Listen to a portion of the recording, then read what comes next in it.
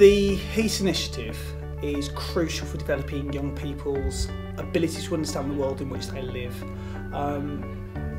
One day they're going to be running this country and they're going to be responsible for the world, so it's important to give them an understanding from an early age about their responsibilities and give them the idea they can change things to make things better. So Heat has given them the chance to organise things for themselves, to become responsible, to get used to actually communicating. They've wrote letters to local councillors, they're becoming involved in organising events, and it's giving them the skills they need for life, which is an important part of their education, and becoming an adult.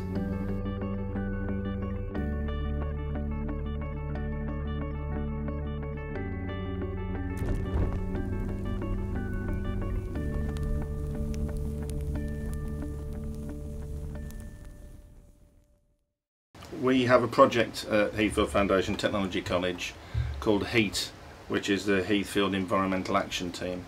That's been in existence a number of years now, where our young people have helped various projects in the neighbourhood to look after the environment, with a focus on many things, one of them including litter. And our young people and teachers here now, and teachers who have left since, have built up relationships with Sandwell partners, and that's how the relationship came about, really, working with Tipton Litter Watch. It's been very successful. We've had a lot of positive comments from residents, and we've built up a lot of partners which have been very useful for helping the community in general. Tipton Litter Watch is an incredibly supportive organisation that helps me as a member of staff to oversee Heat, which is what I do. I don't run it, the students run it, I'm there to support them. Heat gives me access to advice, it gives me access to resources and to experience, and it also allows me to be able to network with the council and other schools to find out what we can do to allow Heat's ideas, because some of their ideas are quite wild and wacky and a bit over the top, and it's allowing me to see if it's realistic and then to get it to happen.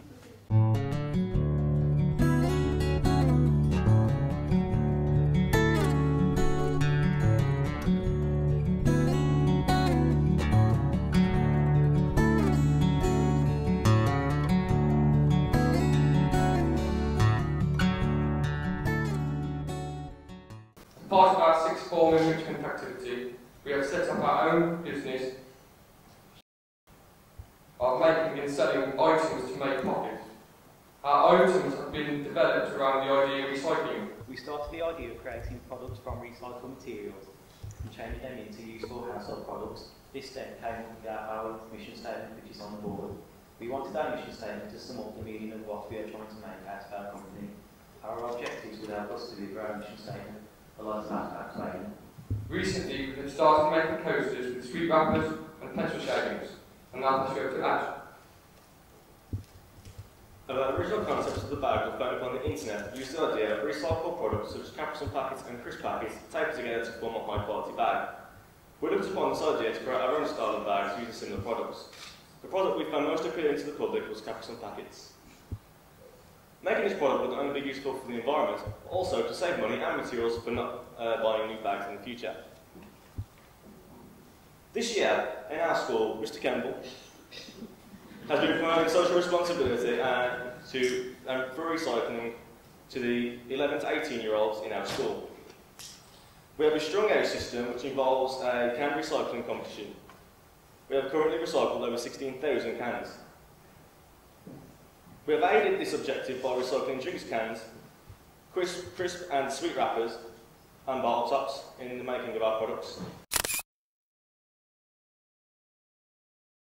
Students need to learn the importance of being part of a community, because they've got to be able to interact with each other, both socially and also in the world of work. In the 21st century, it's not just what you can do, it's the fact you have to work with people, and community projects gives them that ability to communicate, but also it gives them a sense of actually taking responsibility for the world and making the world a better place. My role in the Heat initiative is the chair. Basically that means I oversee all the environmental projects throughout the school and just make sure that everything runs smoothly with all my environmental work. What I've gained from it is I've become a lot more confident. My leadership skills have gone up dramatically, and I know how to deal with problems and solve problems that need attending to, and working with other people, that's the main thing. like with the street wardens and with Lindsay and Diane from the Sandwell Council, and just basically making sure that if they have any problems throughout the school, that I know about it, so I can help address them problems. When the young people grow up in say 50 years time, the world and the environment will be a major thing, because of obviously major countries like China and India and people like that are becoming like big superpowers, and they're producing like massive carbon emissions and stuff like that, and like the children of the 21st century are going to suffer from that. So obviously it's our job to act now and make sure that we're doing the right job. So that's why I see it's important for the environment.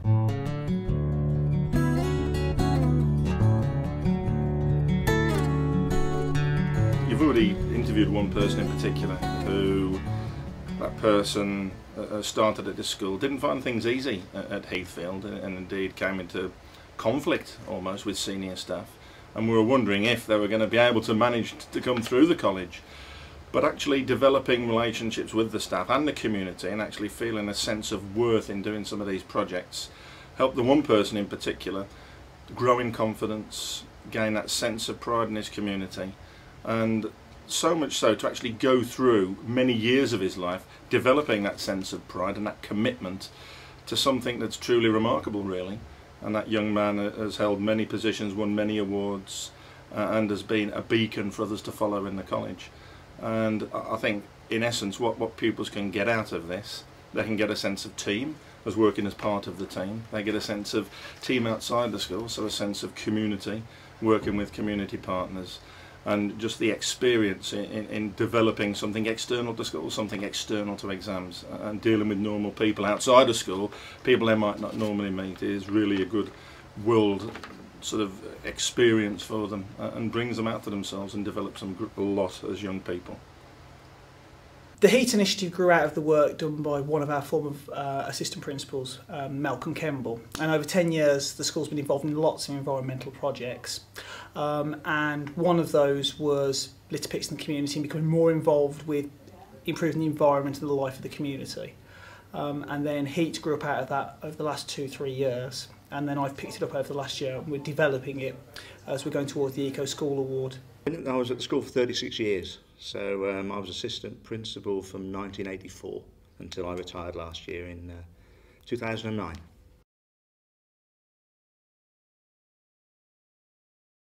Thank you very much. Heathfield Technology College.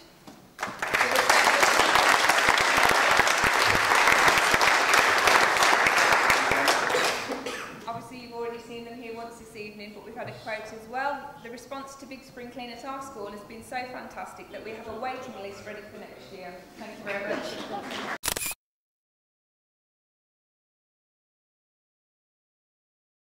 Again, we were approached by Lindsay a few years ago because she was setting up the whole system, and it fitted in well with what we were doing. So I got in touch, he came over, and we then started to build on things, working towards the various levels of awards there that Tipton offered. The support was very good. The initial information pack was excellent that we were able to use. The support they gave us, the litter picks that went on, the annual litter picks, which we've always been part of at Heathfield. And it was an excellent initiative, and it started off very small, but it just came at the right time for what we were doing. And so I think we were able to grow along with Tipton Litter. And as I say, the sixth formers then got really enthused about it. They could see things that they wanted to achieve. Oh, we want to be the best school. We want to be the school council, the best school council. And so they had targets then, which gave them wider targets. We would have only been able to give them school-based targets. Tipton Litter opened it up, and within the to the whole authority, and so it was something that they could use as an incentive, really.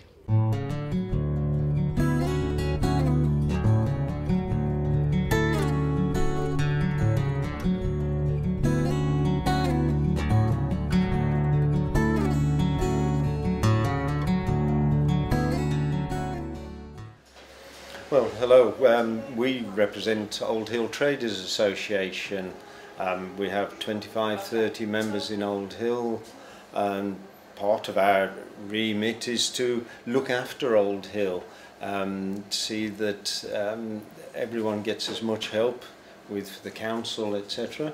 And of course one of our principal areas is seeing that the town stays tidy. Well, I suppose you can safely say that school children and litter sometimes go hand in hand. I've traded here for 46 years myself, and you find, and I've always had, a problem with litter, lunchtime school children. But with the enlargement of Heathfield, as it got bigger and bigger, more and more students were coming into Old Hill. Until now, you can sometimes number them in the hundreds, I suppose. And what we were experiencing in the last 10 years is a massive increase in the amount of litter. Pizza boxes, fish and chip papers, bits of this, bits of that, which actually are a danger to the general public. The old people could tread on a piece of pizza on the floor, trip over a cardboard box, and sometimes in a breezy day Old Hill looked like a prairie town in the Midwest. Instead of tumbleweed coming down the street, it was fish and chip papers and all that sort of thing, Linda, isn't it? And like Linda and I and some of the other traders were going out and picking this stuff up and putting it in bins. And so we approached Heathfield, asked them to come to our meeting, and I think it was the deputy head who actually came. I think originally, yes, we got one. And they involved the Board of Governors, and I think they came up with the idea, well, if you're going to involve the students, it's much better to actually have the students do something about it.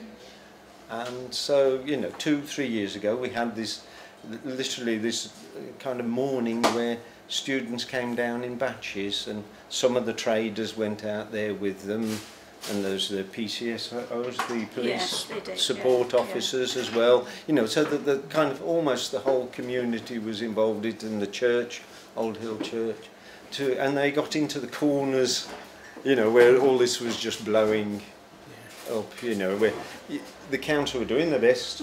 I mean, I can't really be critical of the council. They would come down in one form or another to help with the litter, but when it was on and I don't think I'm exaggerating to say a massive scale, it really needed to be stopped at source. And so the lads and girls came down, and it was a good day, an enjoyable day, and raised the awareness. They also offered to provide wheelie bins, if you remember. That's right, and litter pickers for any traders that wanted actual them. Physical things. But I think most of us were doing a Margaret Thatcher and getting down there and just doing it rather than using these litter pickers. But yeah, there was the response from the school, which was positive at the time. We had a lot of comments. Yes, well, we did, because it's all local people here, isn't it? And the comments beforehand about the rubbish, yes, can't there be something done? And us as a traders association, you feel as if you have to, we did need to respond. And but there was a response on the day. Oh, what are they doing? Oh, they're picking up. Oh, that's nice, that's good, It's education to say, this is the right thing to do. It's your town as well. It isn't just our town, it's your town. The students we've got, through working with Heat, it gives them a lot of responsibility. I know that students who go out litter picking with me regularly, when they are outside or in the school, they'll actually tell people not to drop litter. And they'll actually pick it up because they realise that there's nobody to pick it up. Yes, the council go around picking up litter off the floor, but as they've said to me, why do they have to do that if people can put it in the bins? And it's also about they start thinking about, well, hang on, if we actually turn lights off, we'll save the environment and save money. So it's changed their idea about the one, made them be a little bit more responsible and understanding about it. With their efforts, their hard work, their enthusiasm, they've helped to improve the image of the school in terms of the community. They've done a great job in terms of the wider community in the physical aspect of cleaning it up. But they've also taken part, they've volunteered, and that's the message I would give to any other youngsters. Don't just sit there and watch others doing it. Go and have a go, and you might even find you enjoy it. The students here did, and got a lot out of it.